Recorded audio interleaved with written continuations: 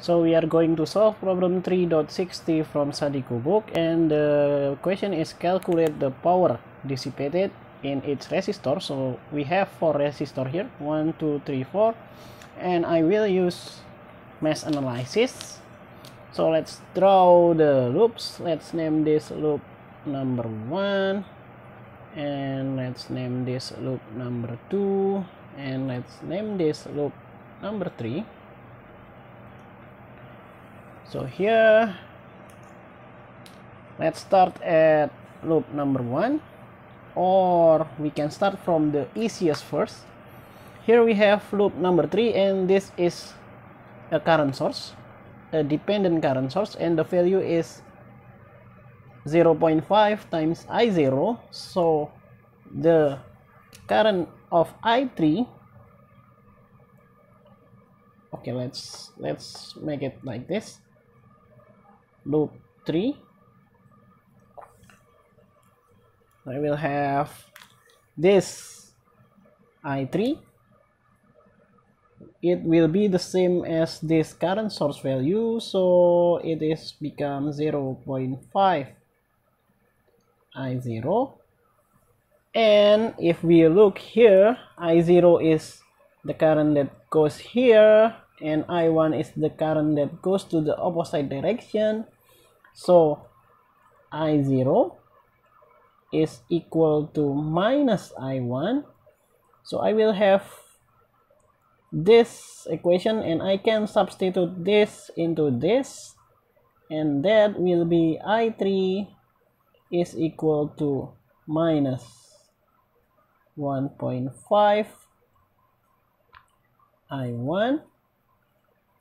Or here we can multiply both sides by 2, yeah, and that become 2 I3 is equal to minus I1, or I can make it I1 is equal to minus 2 I3.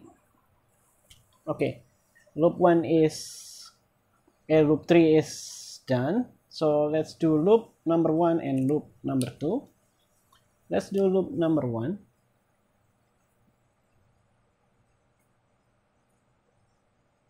We start at this 1 ohm resistor, and the only current that passes through it is this I1. So I1, 1 multiplied by I1 is I1, and we move on to this 4 ohm resistance plus 4, and I multiplied by I1, but here I3 is flowing to the opposite direction, so I will have minus I3. And now we move on to this voltage source. The current is flowing from positive to negative, so the sign will be positive, and the value is 56, and that will equal to 0. And now I will have this value 5 I1 minus 4 I3 plus 56 is equal to 0, and I can substitute I1 to this one, so I will have 5 multiplied by minus 2 I3 minus 4 I3 plus 56 is equal to 0, and I will have this, all of this, minus this minus 10 minus 4 minus 14 I3 plus 56, and that will equal to 0, and this will make I3 is equal to 4 ampere. Now we get our first current, and the implication of this is I1 is equal to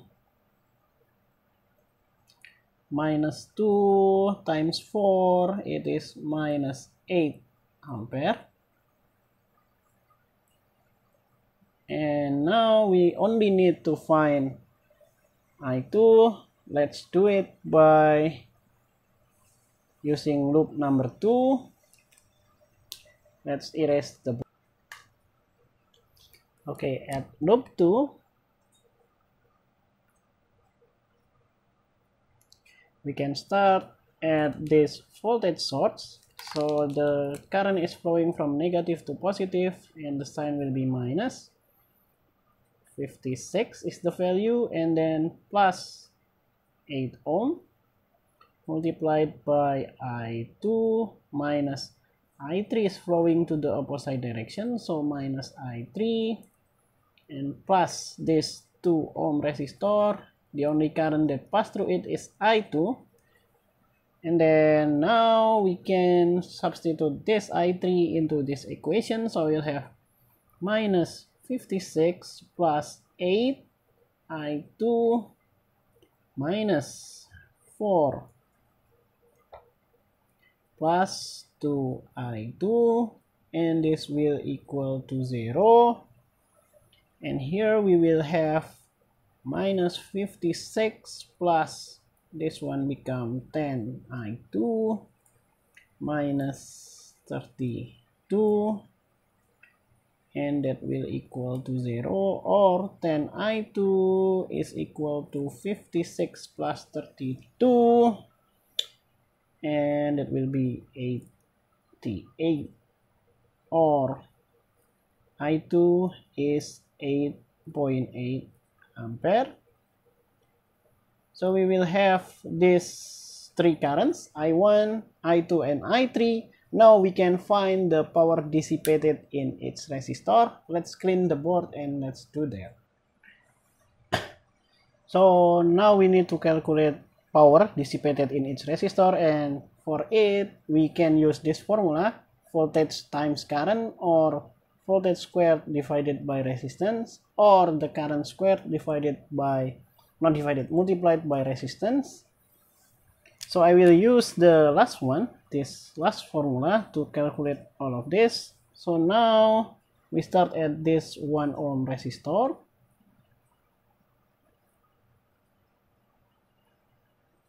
So I will have the only current that pass through it is I1. So I1 is minus 8, and that will be squared multiplied by the resistance 1 ohm.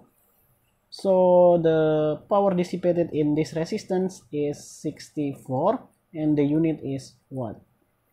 And now we move on to this 4 ohm resistor.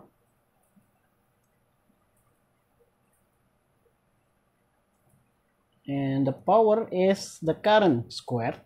The current that passed through I4 resistor, 4 ohm resistor, is I1 and I3. So I will have I1 is minus 8, and I3 is going to the opposite direction, so I will have minus 8.8, and this will be squared multiplied by 4, and let's leave this into our calculator.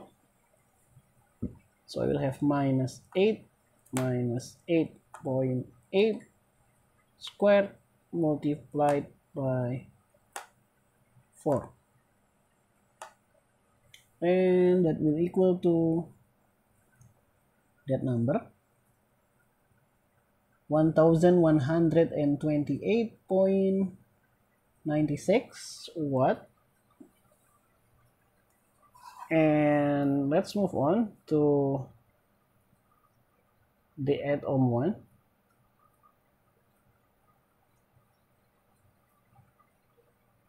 So here we have I3 and I2 that flowing to the opposite direction. So I will have I2 8.8 and I3 to the opposite direction, minus 4 squared multiplied by 8.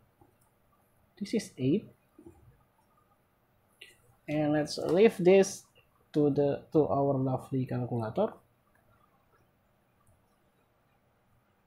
Minus 4 squared multiplied by 8, so I will have this value 184.32 watt.